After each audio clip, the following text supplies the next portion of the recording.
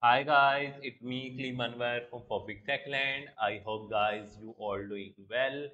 Today our topic how to fix the problem when the site cannot be reached in Google Chrome.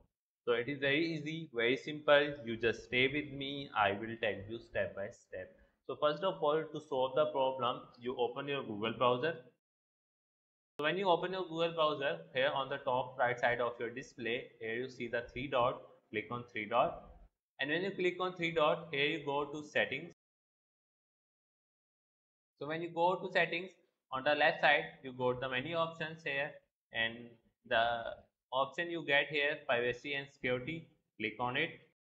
So when you do that, here you go to privacy and security section and here you see this option, clear browsing data. So first of all, you clear your browsing data.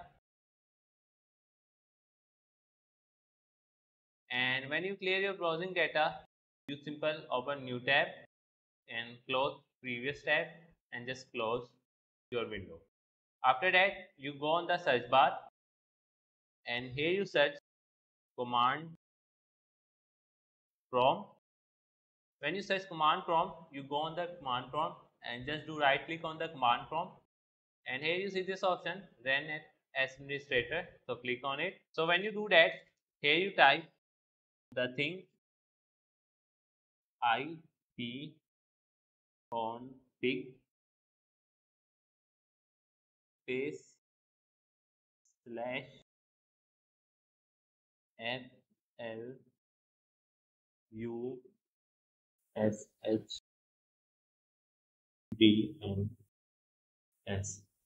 So when you type this ipconfig space slash FLUSHDNS, make sure do not forget to space between them and then you simply press enter.